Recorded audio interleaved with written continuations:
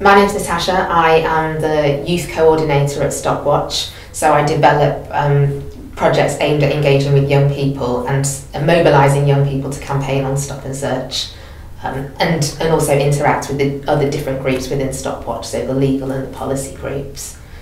I think Stop and Search is a really important issue because it affects so many people, so many members of the community, but yet so many people don't really know about it and don't really understand the impacts that it has on wider society, unless you are one of those people that are being stopped directly. So for me, it's really important that we start to educate groups that maybe have never been stopped, which might be white middle class people, that this is a problem that actually does have significant impacts on communities. I feel like it's difficult to motivate young people to get involved in Stop and Search campaigning because they feel like nothing's ever going to change. Nothing they do is ever going to make a difference. They are going to be discriminated by the police and mistreated, up until they're old enough to finally be left alone.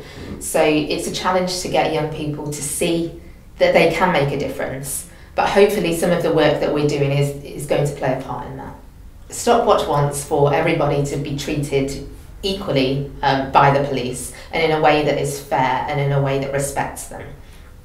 And I think that so many of the issues that we see in London and across the country in relation to community safety and policing and crime is because of this really damaging relationship between communities and the police. And I think it's StopWatch's role to highlight the fact that that is the case, highlight the consequences of that relationship, and then try and improve that relationship.